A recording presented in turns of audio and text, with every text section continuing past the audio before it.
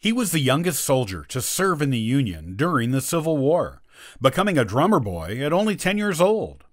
He was also the youngest non-commissioned officer in U.S. military history. He made a lifelong career out of the Army. Join me today on the Ancestral Findings Podcast to learn more about this remarkable young boy.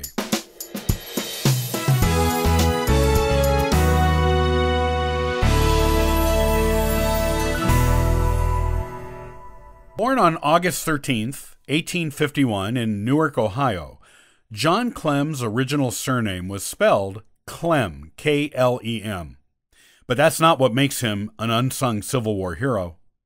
John is considered by most historians to be the youngest decorated Civil War hero of them all, on either side of the war. According to Clem himself, he ran away from home at age 10 to join the Union Army, shortly after his mother was killed in a train accident. In Clem's version of the story, he first tried to join the 3rd Ohio Infantry, but they would not take him because he was so young and small. He tried to join the 22nd Michigan Infantry after that, and they also turned him away. However, he followed them, and they eventually adopted him as a mascot for their regiment and gave him the position of the drummer boy. Officers in the regiment pitched in from their own pay to give him the standard soldier's salary of $13 a month. And he was permitted to officially enlist 2 years later, when he was 12. Historians who have looked into Clem's version of his military history now say the first part of the story, about leaving home at 10 years old and approaching the 3rd Ohio Infantry first, is probably made up. However, the second part, about officially joining the 22nd Michigan when he was 11 or 12, is undoubtedly true.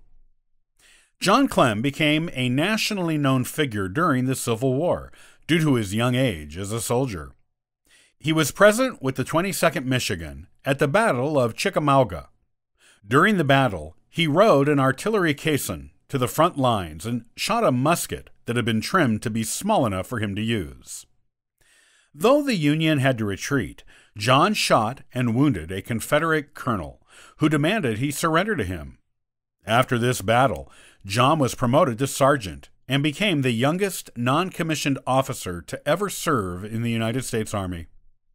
He also received a medal for shooting the Confederate colonel, making him the youngest decorated soldier as well. After the battle, John became popularly known as the drummer boy of Chickamauga. John was captured by Confederate cavalrymen in October of 1863 while serving in Georgia as a train guard. The Confederates took his U.S. Army uniform, including his cap that had 3 bullet holes in it, which upset John more than being captured. He was not a prisoner for long, as he was part of a prisoner exchange shortly afterward. However, during the brief time they had him, the Confederates used John's national fame as propaganda for their own cause. They illustrated his extreme youth as an example of how hard up the North was for soldiers when they would allow children to join the Army. John went on to serve the Union in quite a few other Civil War battles, having been transferred to the Army of the Cumberland, where he became a mounted orderly. He was honorably discharged from the Army in September of 1864, having been wounded twice in combat, all before he was 14 years old. After the war, John went to high school and graduated in 1870. In 1871, he joined the National Guard and was elected Commander-Captain of the Washington Rifles, which was a Washington, D.C. National Guard militia unit. He aimed to join the United States Military Academy, but he failed the entrance exam twice. However, U.S. President Ulysses Grant appointed him as a second lieutenant in the 24th United States Infantry shortly after his second failed entrance exam. John was promoted to first lieutenant in 1874. He went on to artillery school, which he graduated from the next year, and was promoted to captain 7 years after that. When he was promoted to captain, he transferred to the quartermaster department, where he stayed for the rest of his military career. As it turned out, the military was his career. John was promoted to major in 1895. John served the United States in the Army during the Spanish-American War, acting as a port depot quartermaster in Portland, Oregon, and as a department quartermaster at the Department of Columbia. He was part of the occupation of Puerto Rico and served as both depot and chief quartermaster in San Juan. He was promoted again in 1901, this time to lieutenant colonel, and achieved a promotion to colonel in 1903. He was the chief quartermaster at Fort Sam Houston in Texas for 5 years, from 1906 to 1911. On August 13, 1915, he reached the mandatory retirement age from the Army at age 64 and was promoted to brigadier general upon his retirement. At the time of John's retirement, he was the last Civil War soldier still serving in the U.S. Army.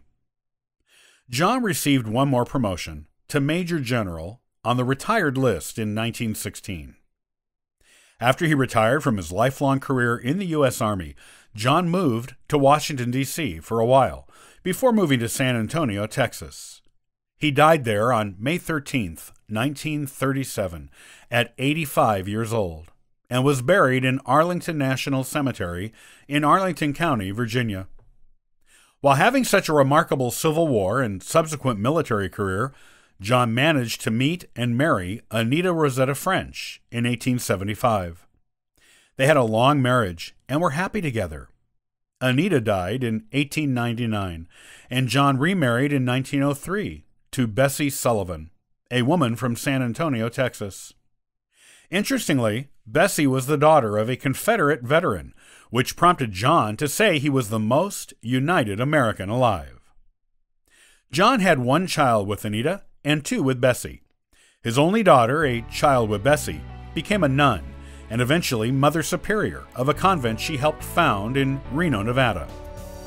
In addition to his service in the Civil War and U.S. Army, John Clem was a member of the Military Order of the Loyal Legion of the United States and the Military Order of Foreign Wars.